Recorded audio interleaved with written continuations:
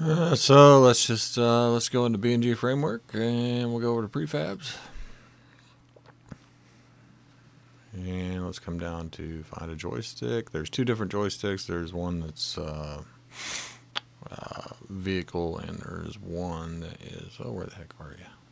Oh, there's one for the vehicle, which is not physics. I tend to use this one for everything. I don't even know why you would even need this one, but just pull it in there. And then up here, where it is on the X, just put, I think it's -90 to bring it upright.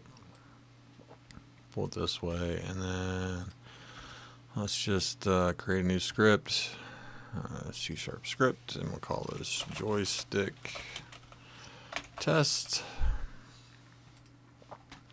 Open it up.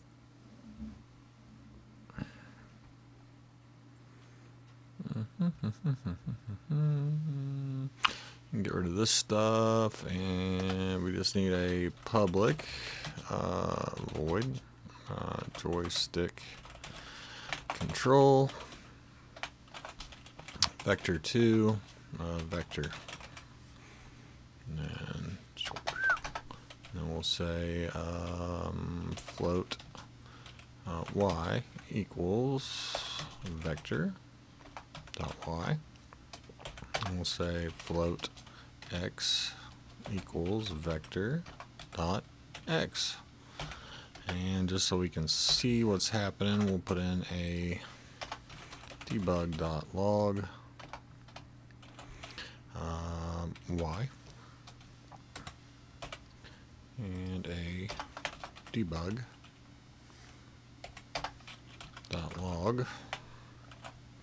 x. Cool. So let's come back in here. I'm just going to throw this on my joystick itself because I am not going to keep it, so just throw this on here. And then if you come down to I think it says Y, where is it at there? Where's the joystick script itself? I have to remember, is it on the main? Oh yeah, joystick. Okay, so here you have an on joystick vector change. This is the one you want. It says vector2. Let's take that, drag that in there, and then we'll just come up here and find our joystick test. You'll see it here in dynamic. This is the one you want. It's dynamic. There we go. Okay, file, save. Let's hit play.